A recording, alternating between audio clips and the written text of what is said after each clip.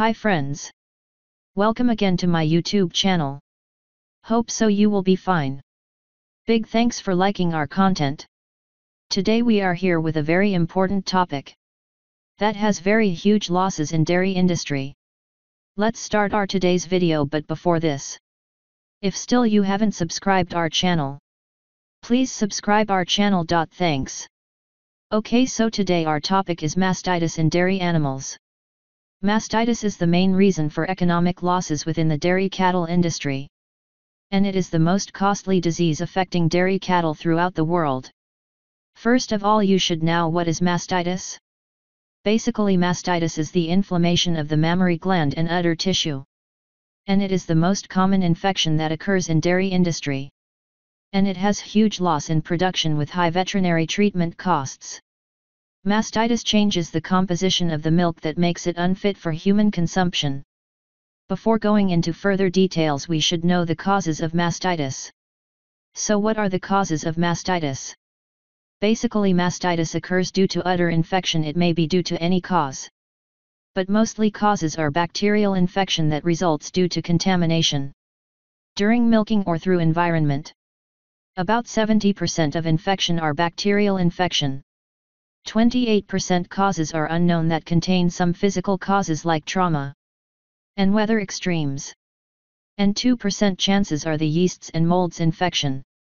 There are about 140 microbial species, subspecies, and serovars isolated from bovine mammary gland that causes mastitis. There are two major groups that causes mastitis. First is the contagious mastitis, and the second one is environmental mastitis. Questions arises: what is contagious mastitis and environmental mastitis? So basically, contagious mastitis is the cow-associated form, where infected cows are the reservoirs for bacteria, and spread occurs cow to cow at milking time. While the experimental mastitis is environmental infections acquired from bacteria in the environment of the cow. So that means that pathogens that causes contagious and experimental mastitis are different. So here is the types of pathogens that causes mastitis.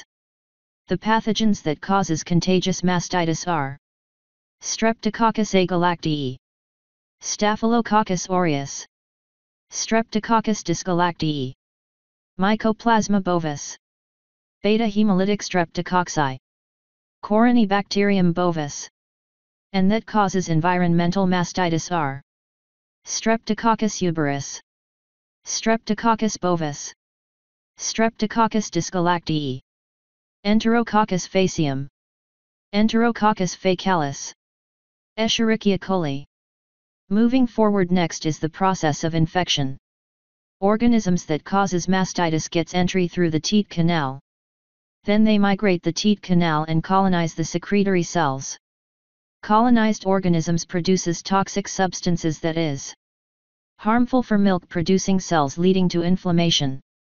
Next is what are the health concerns of mastitis? Mastitis affects animal and human health both directly or indirectly. If we talk about animal health, lack of functional quarter leads to lowered milk production. At the end, culling or death of animal. It affects human health by poor quality milk and antibiotic residues in milk that causes antibiotic resistance.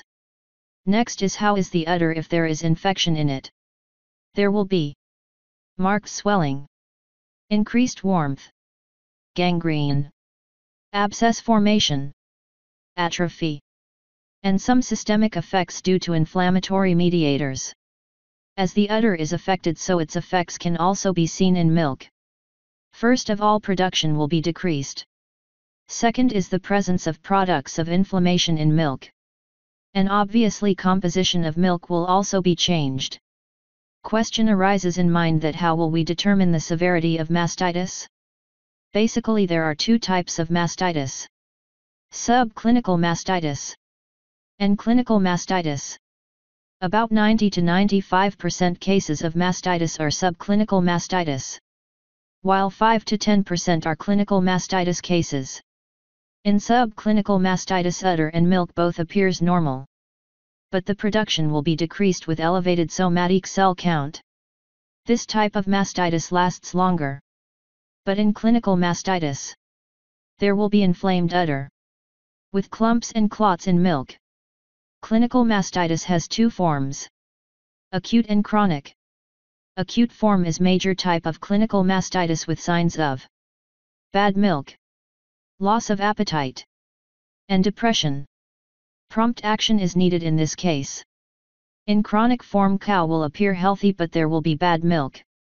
Next thing is how we will diagnose mastitis. We can diagnose it by physical examination, cow's tests, and culture analysis. In physical examination there will be signs of inflammation, empty udder, differences in firmness, and unbalanced quarters. In cow's test you can go for California mastitis test, Whiteside test, surf field mastitis test. If you want to know about the details of cow's tests that can be performed to diagnose mastitis, then do mention in comment section below. Culture analysis is the most reliable and accurate method, but it is costly. Next one is the treatment, that how can we treat the mastitic animals. Treatment depends upon the type of pathogen, but we will talk about general treatment. Strip the quarters every 2 hours. If there is high temperature, gives antipyretics. Treat animal with broad-spectrum antibiotics. Use anti-inflammatory drugs for inflammation and pain. And the last one is the control and prevention of the mastitis. Here are 10 steps. If you follow these steps, you can avoid mastitis in your herd. First one is to prepare the cow for milking. Use pre-dips of iota-4 or any other pre-dipping agents, such as chlorhexidine E.T.C, because it can reduce risk of infection up to 70%. Second one is to have a good milking system. Milking equipment should be adequate in size, functioning properly, and regularly cleaned and maintained. Third is to apply and remove machine carefully. Properly adjust to prevent liner slippage. Remove machine when cow is milked out, shut off vacuum at claw before removal. Fourth one is to dip each teat after each milking using a germicidal teat dip. Post-dip, seal the teat ends temporarily for 6 to 8 hours. It is must for long-term mastitis control program. Fifth is to monitor your somatic cell count regularly. Take action when increases occur. Next is to treat clinical cows. Seventh is to segregate chronic mastitis cows. Milk them last, cull when necessary. Cows with chronic mastitis serve as reservoirs of organisms and could infect susceptible cows. Eighth one is to dry or treat each quarter using partial insertion techniques with an approved dry cow treatment. Ninth is to keep cows clean, udders free from soil and manure, and avoid swampy areas. And the last one is to properly feed and care the cows. So this was all about mastitis. If you liked the video, give us a thumbs up. Now you know what to do. Yes, please subscribe our channel too. Thank you very much.